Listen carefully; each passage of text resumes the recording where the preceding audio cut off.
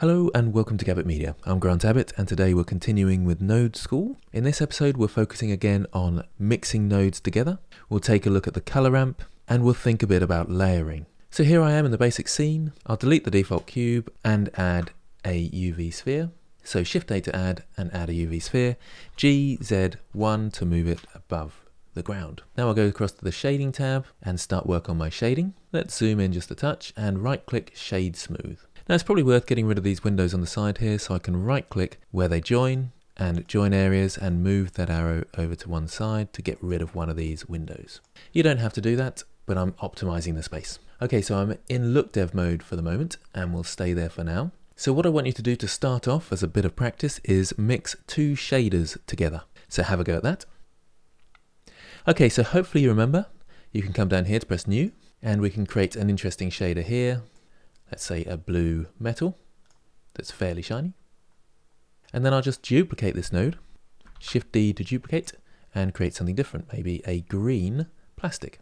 That's relatively shiny as well. Now to mix these together, if you've got the Node Wrangler installed, edit Preferences Add-ons, make sure the Node Wrangler is ticked. You can press Control Shift, right click and drag between the two, and that creates a mix shader. Now we can easily mix between the two. There's the blue one, there's the green one, and there's halfway in between. Okay, so that's creating a mix shader. Now if you haven't already, I'd like you to adapt this material so that random parts of it are one shader and the other parts are the other. Hopefully that made sense. Have a go at that. Okay, so hopefully you understood what I was getting at there. What I want you to do is Shift A, add in a texture, and let's just use a Musgrave for this one, and plug the factor into the factor. So this will now control which bits are blue and which bits are green, or which bits are using this shader and which bits are using this shader. So if I go in here, I can then start changing these settings and vary which bits are plastic, which bits are metallic, and so forth. Now if we have another look at the Musgrave texture, Control Shift left click, the black information will be the top shader and the white information will be the bottom.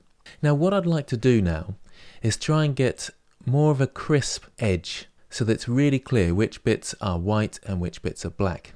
Because at the moment, if I Control Shift left click on the mix shader, there's a sort of blending between the two, and that, as we can see from the Musgrave texture, there's sort of grey areas in here, and I want to try and minimize that. Now the node that we need to use for that is called the color ramp. So I'll click on the mix shader again and move this across, Shift A to add, it's under converter. So converter, color ramp. And if you can't remember where these things are, you've got a search node here, and I can type in color, and there's the color ramp. So I'll put that between my Musgrave texture and my factor. Now it is having a slight effect. If I press M to mute this node, you can see the difference it makes. So we can see the green plastic coming out a bit more. I'll press M again to unmute that, and I'll press Control and Shift so we can see the results of what the color ramp's doing. Now if I pull the blacks up, you can see them moving into the whites, and if I pull the whites in, you can see them moving into the blacks slightly. They're actually more overtaking the greys, so what I was saying is we want a sharper transition between the two shaders down here, so bringing these closer together is offering me that. Now if I Control Shift left click on the mix shader, we can see we've got a much sharper transition. So I've got rid of the grey, which is that bit in between where they start blurring in between. So this section here is the greys, and if I try and squeeze that in, we can make the edges much sharper. Now there is a few things to note here. You can change the colors of these sliders. So at the moment it's black and white, so I could change this to grey, and then we're only going to get half of this bottom blue material here. And the same with the black. I can change that more towards grey, and then we'll get a sort of mix between the two. You can also give them a color if you want, but in this case it's not making any difference because it's into the factor, so it's just converting the color into black and white information. So I'll click on that and I'll put it back to white. I can drag the saturation slider and bring it back into the middle, and this one back to black, and we're back here. You've also got the interpolation between the two colors here, so you've got ease at the moment, and that's gradually going from black to white, but there are other options. If I move these in, you can see different options here that are changing that interpolation. Now for a really sharp change, as you can see there, a constant is quite good, so it goes straight to white, and you can see that's taken away all the greys. and we can then move the slider closer or further away. You can also, if I go back to ease for now and move these apart, you can add more sliders in. So we could make this perhaps grey, but make this one fully white. And you can then see what used to be the grey bits in the middle here are now the white bits, and what used to be the white bits are now sort of partially see-through. So we can get some interesting options with a colour ramp. And the best thing to do is just play with it, try and make 10 different textures using colour ramps and see what differences you're going to get. So in order to delete these, we can click on them and press the minus button, and I'll put it back to roughly where it was, somewhere around there. So that's the basics of the colour ramp. And as a reminder, we use this to enhance and change the details coming from this Musgrave texture. And there's several other uses for it, which we'll come on to later in the series. Okay, so here's a quick challenge. See if you can make this material.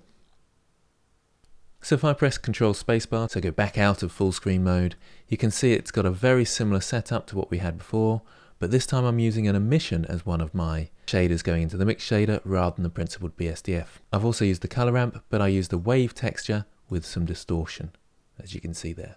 Now you can make this look slightly better as well, I think, by putting on the bloom, and it gives it that sort of soft glow. We could also change the background colour, which would make it look that bit better, but we'll leave that for now.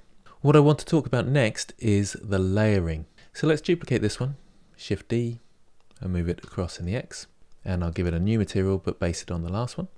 Now let's say we quite like this material. I'll just change it up a bit so it's got a bit of difference about it.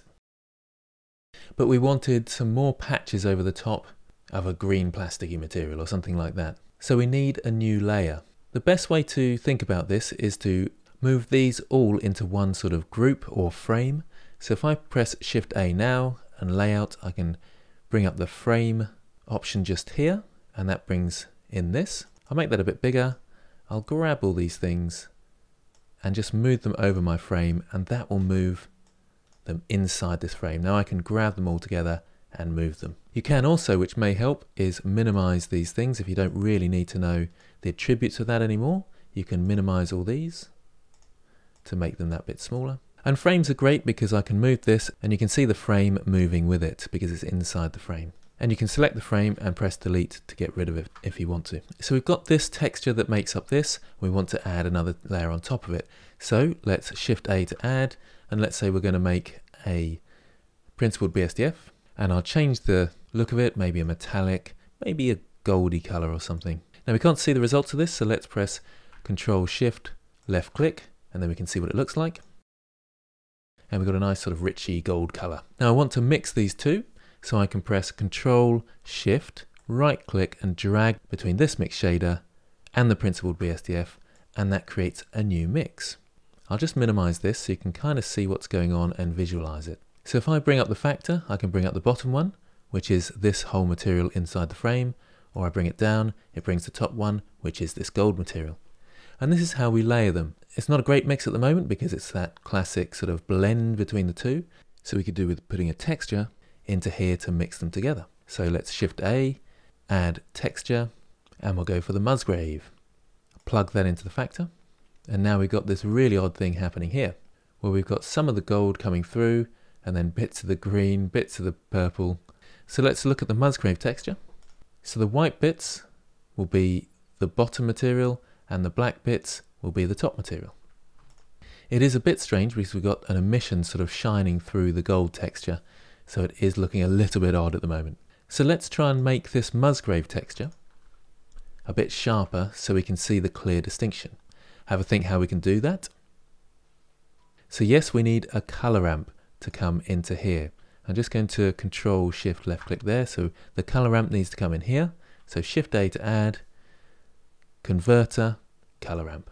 Bring that in there, and we can manually make it a bit sharper like this, and you can really see the distinction now, or we could even use the constant like so and move these around as we see fit. So that's using the color ramps, and that's layering.